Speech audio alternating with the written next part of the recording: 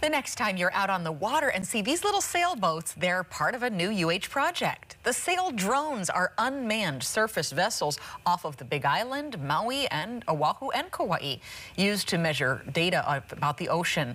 They'll work with buoys to send back critical data and images in real time. Scientists will see them in Hawaii and in Washington state so they can assess how climate change and ocean acidification are impacting our coastal waters. Collecting this data is important for Hawaii because it'll tell us more about different hotspots around each of the island where we might want to pay attention to how the water chemistry and water quality is changing in those areas. These saildrones look like sailboats, and they're working very close to shore.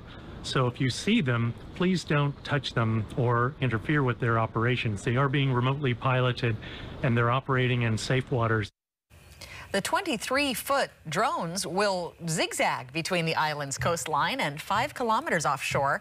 They will not collect any data that can be used to identify people, marine mammals, or fish locations. People are asked to stay at least 500 meters away.